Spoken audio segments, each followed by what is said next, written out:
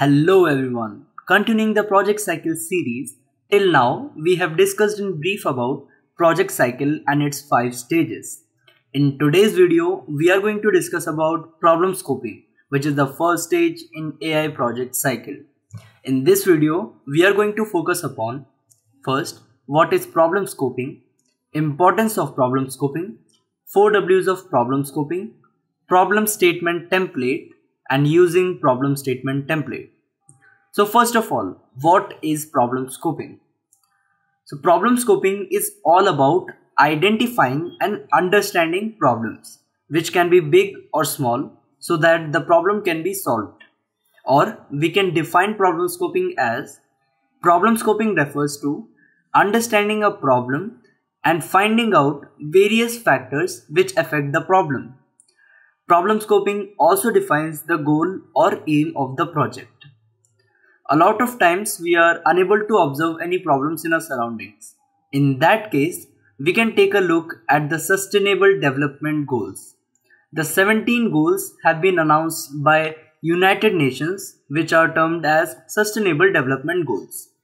The aim is to achieve these goals by the end of 2030. A pledge to do so have been taken by all the members of the UN. So if the question comes in exam like which countries have taken oath to complete these SDGs, then you can answer like all the member nations of United Nations. And how many countries are there in UN? Total of 193 countries are with United Nations. We have created another video on SDGs in detail, and the link will be provided in the description for the same. Okay, let's continue. As I said, problem scoping is the first and elementary stage of project cycle. If this stage is not performed correctly, then the whole project will be a total fail. But the question which arises here is why? So let's take an example to understand this.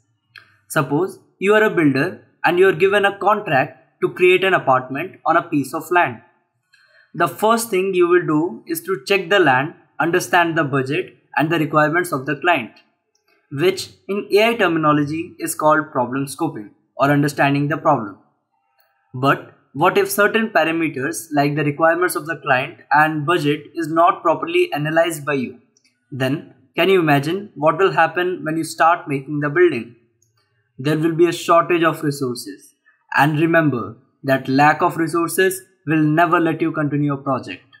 This is why problem scoping should be done properly. And guess what? We have a method to do problem scoping in a correct and efficient way. We call this 4 W's of problem scoping or the 4 W's canvas. Let's see what these 4 W's are.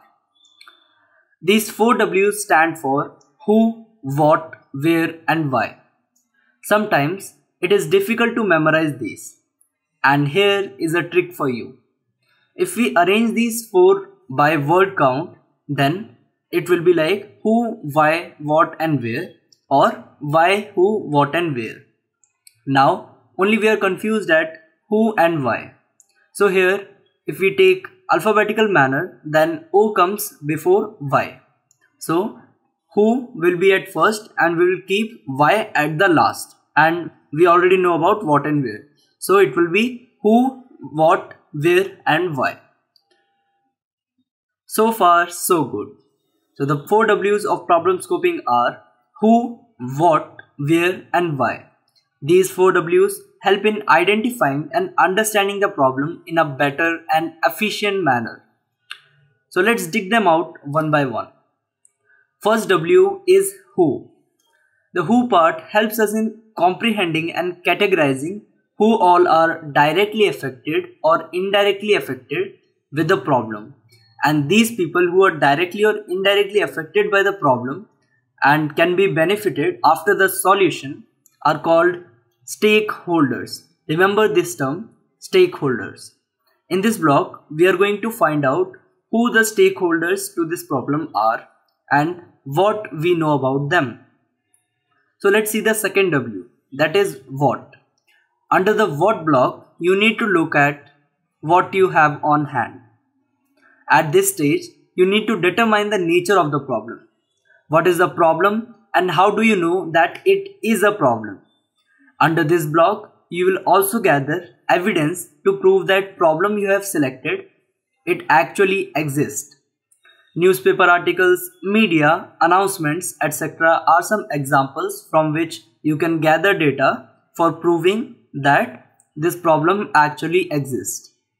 In simple terms, in this phase, we will look out for a list of problems, then we will try to understand the problem's genuineness from the subject expert and also by collecting the articles in print, television and social media.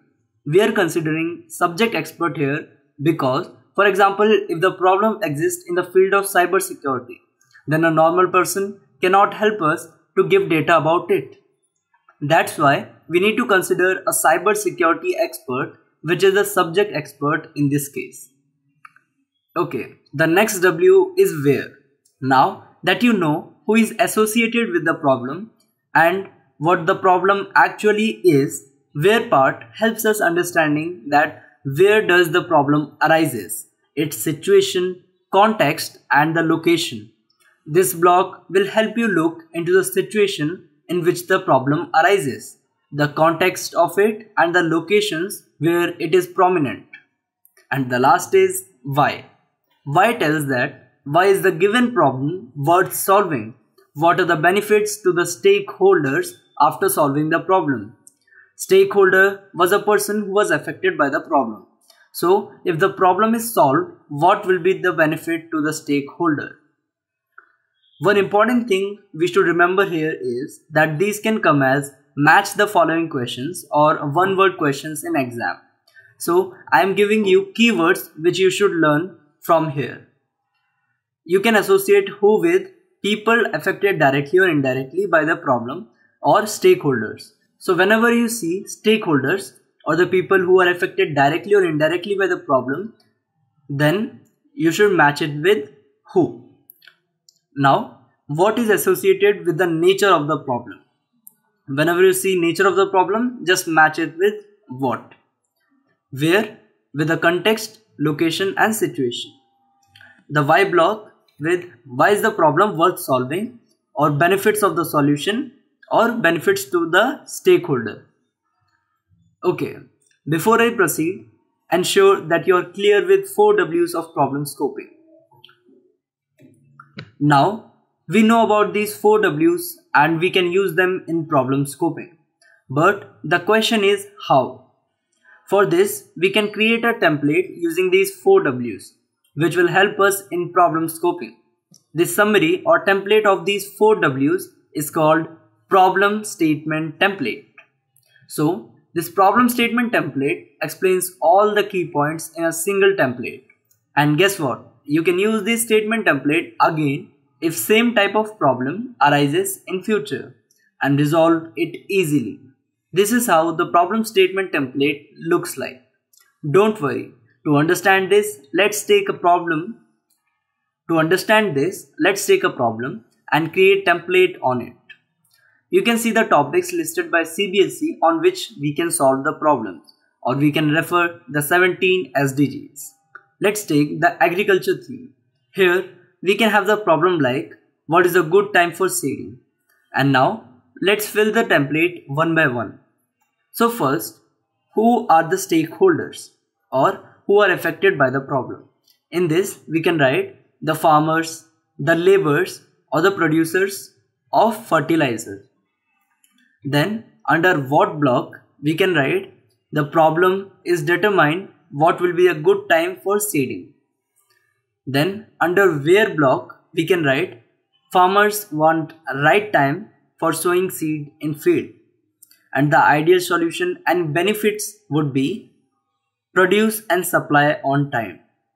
We are done with problem scoping now, but it will be actually completed after you practice questions on it.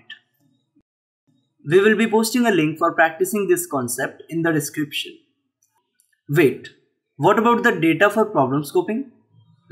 Let's talk about data acquisition in our next video. You can get all the notes of this video from aiforkids.in. The link is provided in the description. Till then, stay tuned. Thank you.